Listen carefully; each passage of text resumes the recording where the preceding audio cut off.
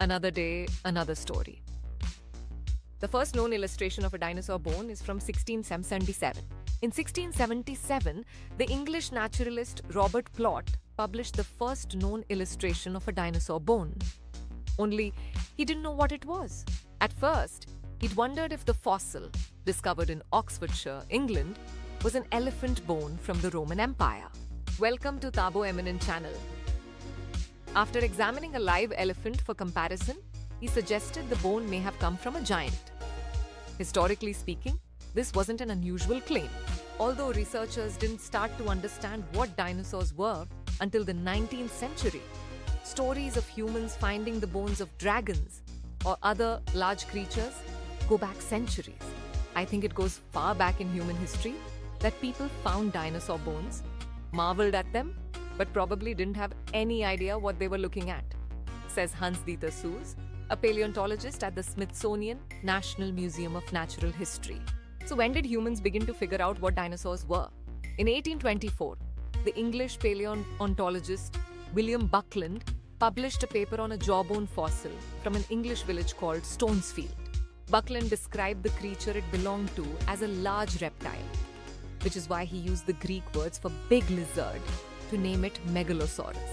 But other than saying that it was a large predatory animal, he couldn't really say much about it. Suess says this was because there wasn't really anything to compare it to. An 1896 illustration by Joseph Smith of a carnivorous dinosaur, Megalosaurus bucklandi.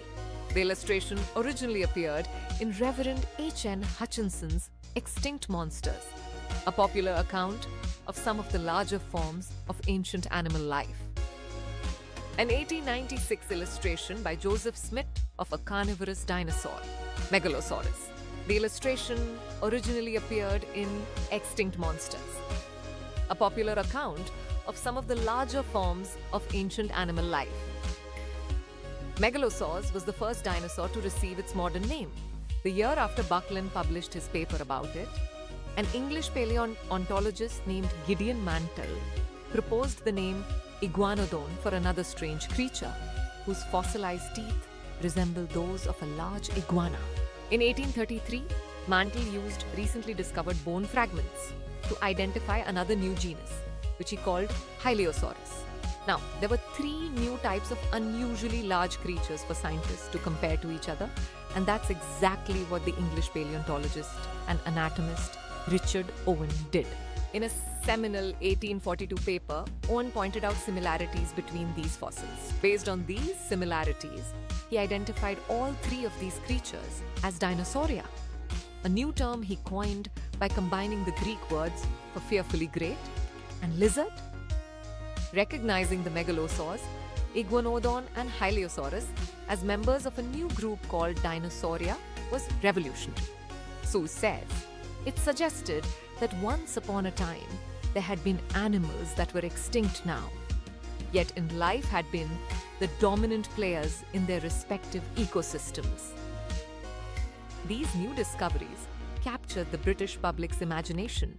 One of the first major pop culture references to dinosaurs was in Charles Dickens' novel Bleak House, first published as a 20-episode serial between 1852 and 1853. The first chapter opens with the observation that it would not be wonderful to meet a megalosaurus, 40 feet long or so, waddling like an elephantine lizard up Holborn Hill. The American public became particularly fascinated with dinosaurs during a late 19th century period known as the Bone Wars, in which two US paleontologists competed to outdo each other with new dinosaur discoveries. The friends-turned rivals at the center of the Bone Wars were paleontologists Edward Drinker Cope and Othniel Charles Marsh. Beginning in the 1870s, they used their wealth and resources to fund new excavations and sabotage each other's work. Despite the sabotage, Cope and Marsh managed to discover over 100 new dinosaurs, including the Stegosaurus and Triceratops. With all of these discoveries, museums began featuring dinosaur bones and even reconstructions of dinosaur skeletons, allowing the public to see dinosaur fossils up close.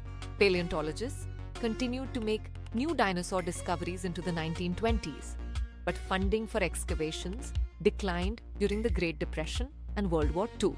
Public interest in dinosaurs returned in the 1970s, when paleontologists began to make more exciting discoveries and propose theories that changed our understanding of the mighty creatures. The dinosaur renaissance and extinction theory.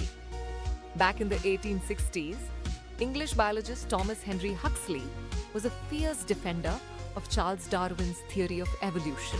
He was also one of the first people to note the similarities between bird and dinosaur fossils and suggest that there was an evolutionary connection.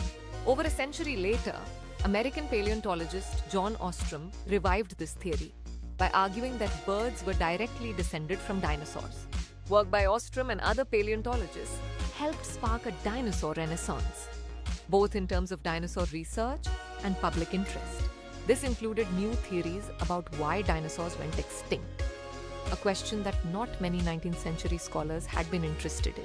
In 1980, scientists Luis and Walter Alvarez suggested an asteroid's impact with Earth could have triggered an extinction event that killed most of the dinosaurs. Though controversial at first, the Alvarez hypothesis has since gained wide acceptance among scientists, as has Ostrom's theory that birds evolved from dinosaurs. Why did the dinosaurs die out? Get the full story behind the extinction of the mammoth species that once roamed the Earth. The dinosaur renaissance also resulted in dinosaurs gaining more prominence in pop culture. In 1988, Universal Pictures debuted the first in a long-running series of animated children's films about dinosaurs called The Land Before Time. In 1991, ABC started airing Dinosaurs, a sitcom about a family of, you guessed it, dinosaurs. The next year, a purple singing dinosaur launched the long-running children's show Barney and Friends. Perhaps the most significant piece of media to come out of the Renaissance was Jurassic Park, the 1993 movie based on the 1990 Michael Crichton novel of the same name. The film and its sequels continue to shape how many people view dinosaurs, even as our scientific understanding of them has shifted. In fact, because scientists estimate that most dinosaur species remain undiscovered, it's likely that our ideas about them will only continue to change. Humans first discovered dinosaur fossils thousands of years ago, but they didn't initially understand what they were. Ancient cultures often interpreted these massive bones in mythological or religious contexts.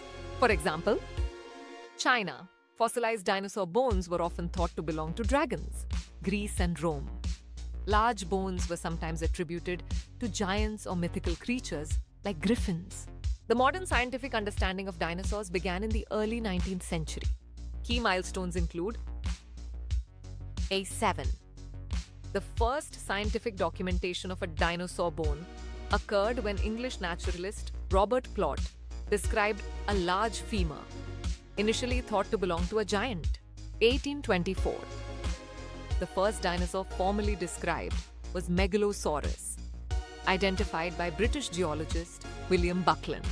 1842. The term Dinosauria was coined by British anatomist Sir Richard Owen to describe a distinct group of prehistoric reptiles, which included Megalosaurus, Iguanodon, and Hylaeosaurus.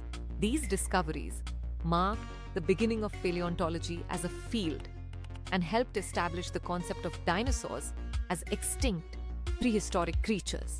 Thanks for watching. Request you to subscribe the channel.